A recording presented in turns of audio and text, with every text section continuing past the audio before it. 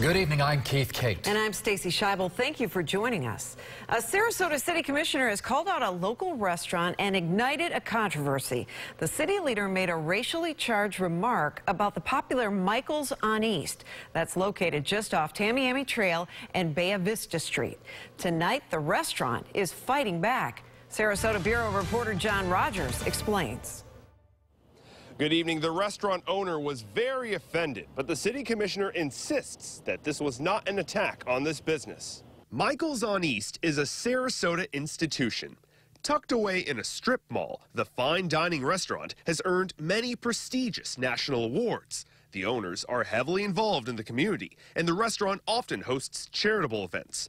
But it recently caught the attention of Sarasota City Commissioner Willie Shaw. During a meeting on Tuesday, he spoke out and shocked the crowd. Michael's, the restaurant. Did you know right now Michael's has not one black person working for it? The restaurant was alarmed. The owners posted a heartfelt letter to the employees. They wrote, "We're deeply disappointed that the need exists to write this letter.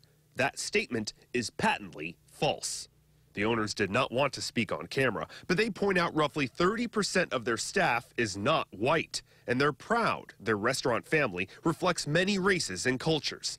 Many in the community are outraged. When reached by phone, Commissioner Shaw said he was using Michael's to make a point. This is an overall picture of the community. Shaw wants to see businesses step up. I would hope that we could get together and have far more conversation on what we're dealing with in the way of diversity in the workforce.